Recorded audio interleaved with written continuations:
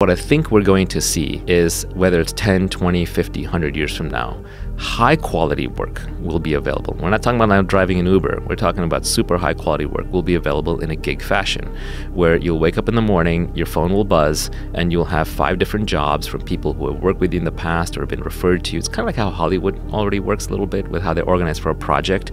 You decide whether to take the project or not. The contract is right there on the spot. You get paid a certain amount. You get rated every day or every week. You get the money delivered, and then when you're done working, you turn it off and you go to Tahiti or wherever you want to spend the next 3 months.